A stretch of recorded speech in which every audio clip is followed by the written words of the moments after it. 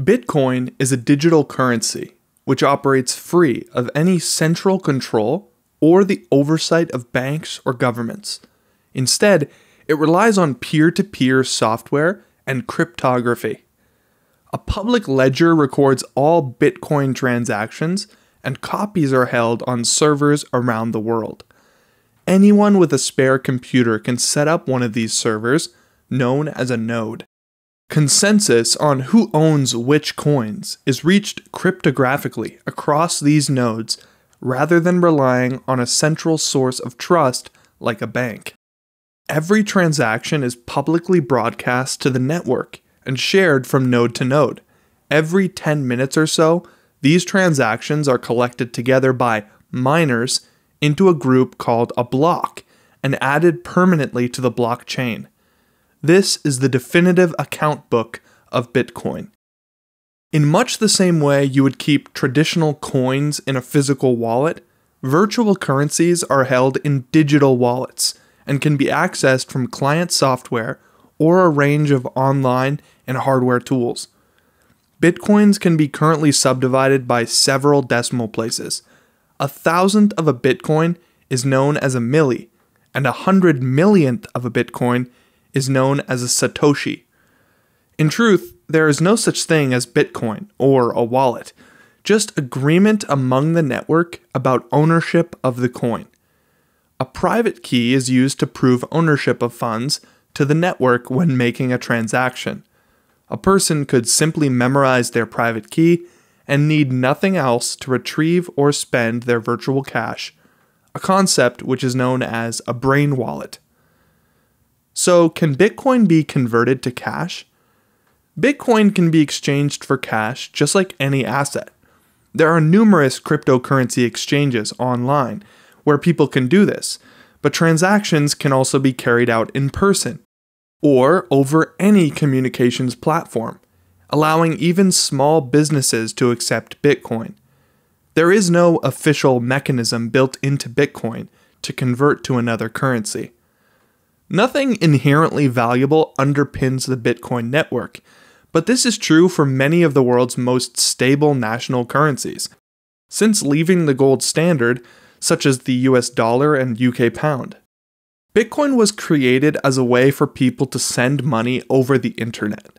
The digital currency was intended to provide an alternative payment system that would operate free of central control, but otherwise be used just like traditional currencies. So is Bitcoin safe? The cryptography behind Bitcoin is based on the SHA-256 algorithm designed by the US National Security Agency.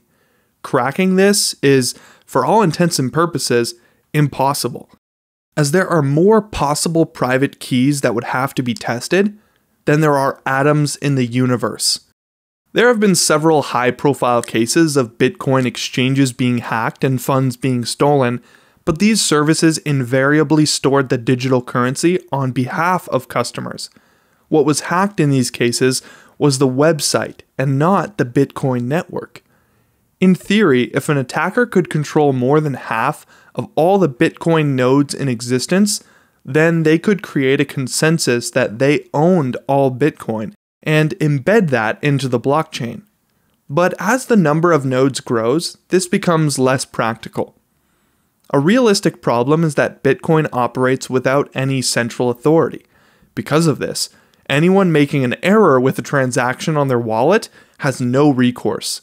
If you accidentally send Bitcoins to the wrong person, or you lose your password, there is nobody to turn to. Of course, the eventual arrival of practical quantum computing could break it all. Much cryptography relies on mathematical calculations that are extremely hard for current computers to do, but quantum computers work very differently, and they may be able to execute them in a fraction of a second. So what is Bitcoin mining? Mining is the process that maintains the Bitcoin network and also how new coins are brought into existence. All transactions are publicly broadcast on the network, and miners bundle large collections of transactions together into blocks. by completing a cryptographic calculation that's extremely hard to generate, but very easy to verify. The first miner to solve the next block broadcasts it to the network, and if proven correct, is added to the blockchain. That miner is then rewarded with an amount of newly created Bitcoin. Inherent in the Bitcoin software is a hard limit of 21 million coins. There will never be more than that in existence. All of these 21 million coins will be in circulation by 2140. Roughly every 4 years, the software makes it twice as hard to mine Bitcoin by reducing the size of the rewards. When Bitcoin was first launched, it was possible to almost instantaneously mine a coin using even a basic computer. Now, it requires rooms full of powerful equipment, often high-end graphics cards that are adept at crunching through calculations, which, when combined with volatile Bitcoin price, can sometimes make mining more expensive than it's worth.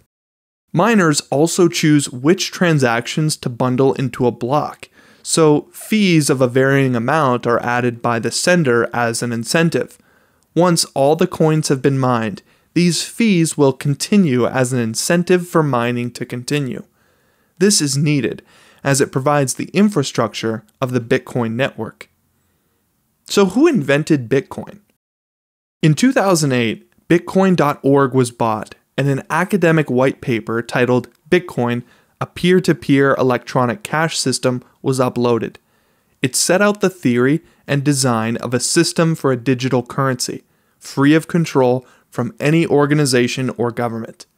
The author, going by the pseudonym Satoshi Nakamoto, wrote, "The root of the problem with conventional currencies is all the trust that's required to make it work. The central bank must be trusted not to debase the currency, but the history of fiat currencies is full of breaches of that trust." The following year, the software described in the paper was finished and released publicly, launching the Bitcoin network 9th of January 2009. Nakamoto continued working on the project with various developers until 2010, when he or she withdrew from the project and left it to its own devices. The real identity of Nakamoto has never been revealed, and they have not made any public statement in years. Now, the software is open source, meaning that anyone can view, use, or contribute to the code for free. Many companies and organizations work to improve the software, including MIT. So what are the problems with Bitcoin? There have been several criticisms of Bitcoin, including that the mining system is enormously energy hungry.